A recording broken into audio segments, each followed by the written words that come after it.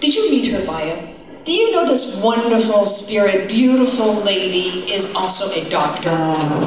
Yes, she's an anesthesiologist. And she came to America not too long ago. Would you please tell your story and share with us in your words? So, my story is a story of choice. A story of choice and a story of love of myself. So I was born in Cameroon, Africa, and I became a doctor there. However, Cameroon is very, very patriarchal. It means, you know, as a woman, you kind of have to marry a man, have children, and be done, which in itself is okay. As you get married, you're done. You're done. So I rebelled against that and went into medical school, graduated really early at 23, and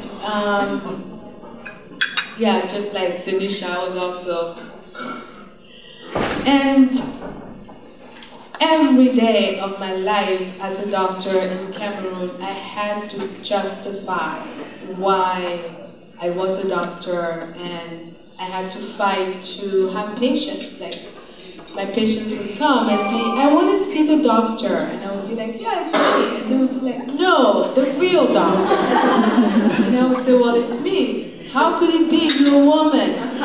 Every day. For like 2 years, and after that it was like I can't spend my life proving myself every day after having already done that by going to medical school, by choosing that. So I came to America and yes. And how they say you want change, be the change. You start once we make the change within ourselves, and it creates this boomerang of change around us. And believe it or not, we only get to attract the ones that are good for us and benefit and enhance who we want to be, our journey, the next level, instead of the ones that we cringe or get suppressed around. And don't be surprised that your friends also change. Absolutely. Right? Absolutely. That's true. And that's okay. Yes. Right. And sometimes that's the pain we have to release in order to get to the power part. When we do the healing from the heart, there is a Dr. Shea who is practicing Chinese Qigong master and everything, and he says the power to most healing is an open heart and love. Because we can't have joy and love and feel pain, right? And pain gets numbed down when there's open heart. Would you grace us, all of us, if you would like to, for us to do a beautiful heart-centered visualization or an exercise? Would that be okay? Yeah?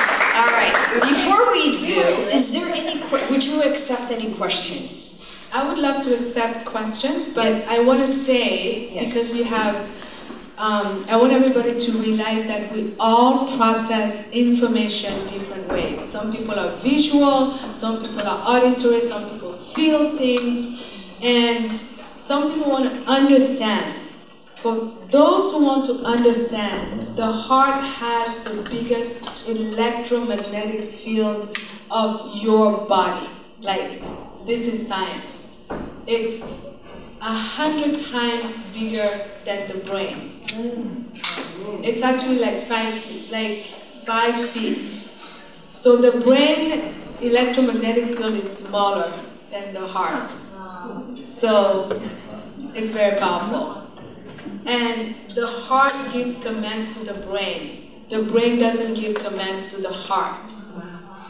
The brain could talk to the heart, but it doesn't give commands. and it has all been proven scientifically. So we're gonna do this, but like there's a science above the roof. So is that why we get to gravitate and like someone without even thinking about it? And it's beyond chemistry? Yeah. Okay. I have one question. Yes, ma'am. As an anesthesiologist, I've had clients who are anesthesiologists, and there is a lot of pressure. And the pressure is that the person laying there, you're in total control of their life. A millisecond is here and gone. How do you cope with that pressure day in, day out, and stabilize not only yourself, but bless the patient? Beautiful question. Yes, everything we use in anesthesia is potentially lethal. So, number one, we have good trainings. I had great training, 12 years. However, the pressure is what makes a good anesthesiologist or not. You'll notice when they come, they don't look at you, they don't talk to you, that is somebody who's under pressure.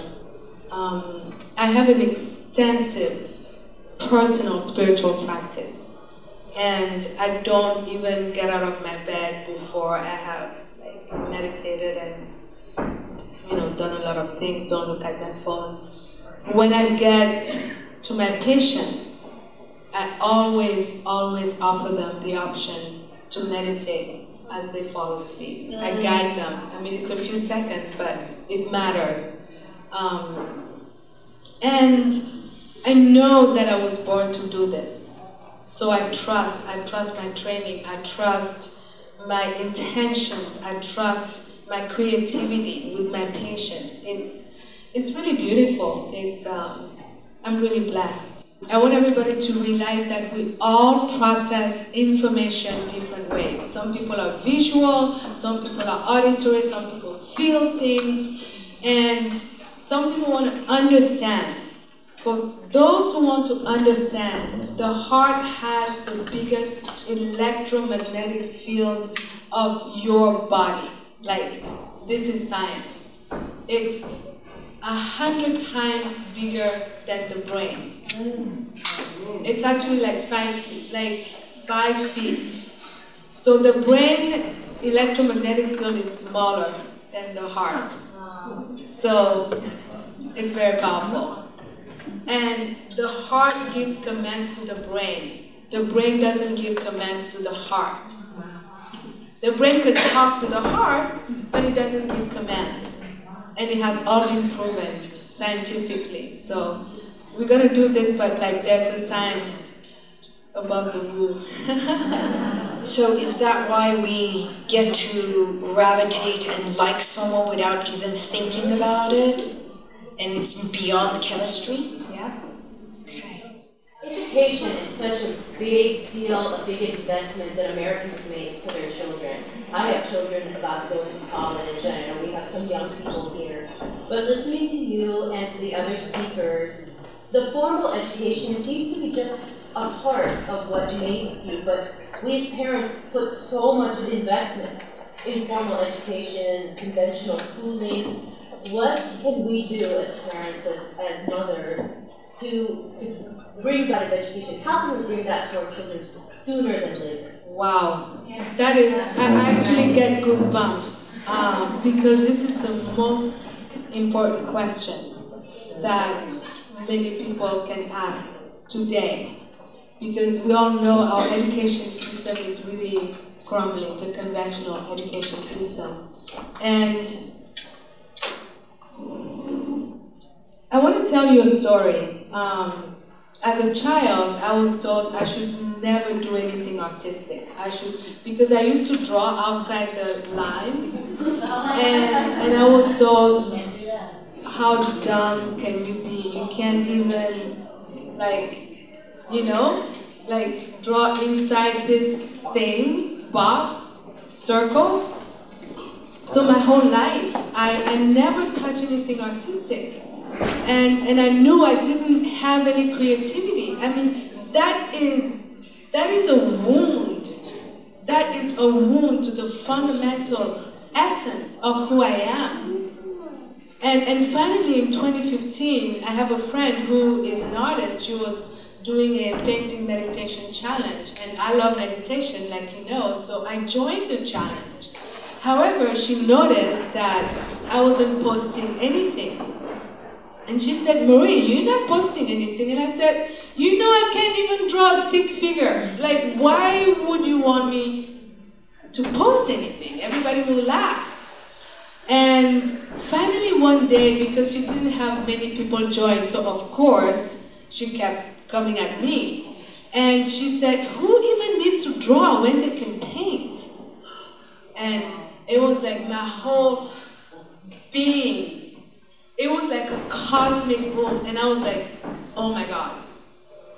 And she guided me. I did my first painting, and I painted for 24 hours straight, non-stop. I have tears in my eyes. And it was like everything that had been pent up, because you know, many teachers had said, you always paint outside the lines, you like. No. And now I realize it's because I wanted to paint what I wanted to paint. And that's the wound that came from a conventional education system. I'm a painter, like people buy my painting. So that's the first thing. And the second thing is you have to connect to your child, to your children. Because parents, unfortunately, we're busy in 2018. So we put all our hope, our everything on the school, that, you know, the school will take care of that. But that's not what it is about. Connect to your children. That's what will empower them to make the choices they need to make to get what they need. Either from the conventional educational system, or to start attracting the conditions, the people, the situations that will give them what they need to become what they need to become. But we as parents need to do that. Because we all know our kids, oh, you like to wear dresses that are, you know, whatever, like, you like to count. Like, our children tell us who they are. So we need to connect to them. We need to empower them. And that way they will know that it's okay to choose. Because if we don't empower them, then they do what they think we want them to do. Make sense? So that's what I would say. And trust. Because when you empower them, you can trust them. And when they trust themselves, you know, like all the big ones, Bill Gates, you know, Steve Jobs, like they didn't really, you know, they followed something inside of them, and we all have that.